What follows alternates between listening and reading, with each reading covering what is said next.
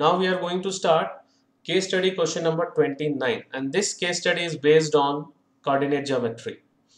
One day Mohan visited his friend's apartment. From his balcony he observed that there is a flower bed on the ground which is in the shape of parallelogram. Four red color poles are there at the corners of the garden. This structure. He draws the sketch of the flower bed, that is which is in the shape of parallelogram, on a graph paper as shown in below figure. So based on this figure, now we have to find the answers of the questions.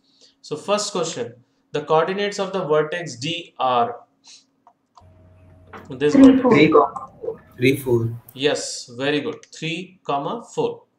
And the second question is the coordinates of the point of intersection of the diagonals are this point. Where 5 and 5. 5 5 by 2. and 5 and 2.5, na? So 2.5 means 5 by 2. So 5 by 2. Any doubt? Second question? No, sir. Okay. Now the next question, the length of AB. The length 6 of units. AB. See, A is 1 1 and B is 7 1. So you can use a distance formula, or see, now let me clear one thing, because this is not a 1 mark question, means solving question. So you can directly calculate the that unit from here also, and you can write the answer. Okay, so without using distance formula. If you want to use distance formula, then that you can do it your rougher. So what is the correct answer? 6 unit. Any doubt? No, sir. Okay, now the fourth question, the length of the side AD.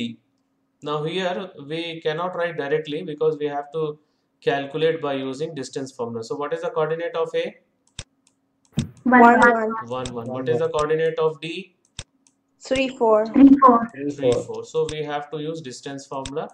So 3 minus 1 whole square plus 4 minus 1 whole square का whole root. So यहाँ पे कितना मिलेगा? 4. 4. And here 9. 9. So root over 4 plus 9 is Root 30. root 13. So which option is the correct one? First option. First option, right. Now the last question, if we take A as origin, इसको हम लोग origin ले रहे हैं, ठीक है? A as origin and AB as x-axis, then what is the coordinate of M? See, ये 1 होगा, this will be 2, 3, 4, no, wait. This will be 4, this will be 5. So what is the coordinate of M?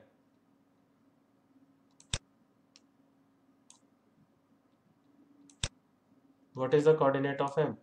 4, 4, and 1 point.